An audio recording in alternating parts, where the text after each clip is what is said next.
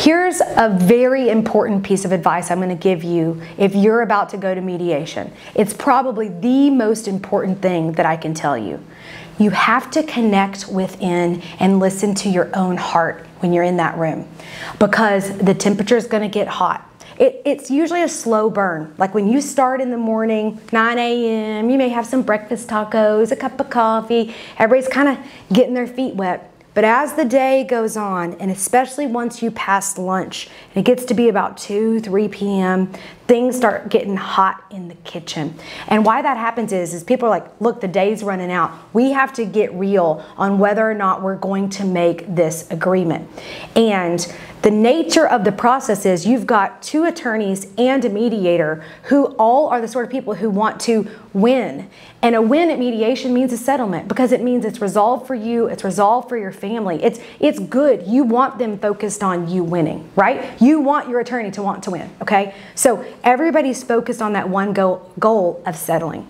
And what happens is the pressure starts to mount, and they start to push on you things that, you know, when you got there the day, like, well, I didn't really want to do a 50-50 schedule.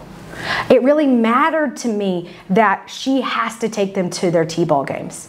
And before you know it, way leads on to way. And by the afternoon, you can feel this sense of losing your way. And if you let yourself, you may succumb to the temptation to settle and kind of take everyone's well-intentioned pressure.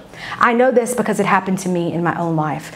I was at a mediation in a custody modification, and everybody was trying to tell me to settle. The mediator, my own lawyer, his lawyer was pressuring. It was like all of these men and me. And I said, look, because I could feel it. I knew it was happening. I was like, I got to get outside. I got to go get a Diet Coke. And we were in this little bitty town. And I walked literally across the highway to the Dairy Queen and got a Diet Coke and called my then boyfriend, who's now my husband, and just talked it through. And he's like, remember when you went in? These were the things that you were sure were non-negotiables.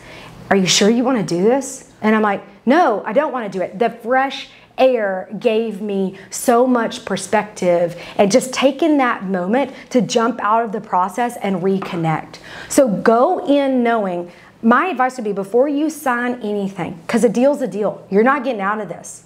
Before you sign anything, you need to be real clear that it aligns with who you are, what you want, and what you think is best, you know, within all the factors for your family, for your kids, your business, your money. And if you can have a little tool for yourself, maybe a friend that always grounds you.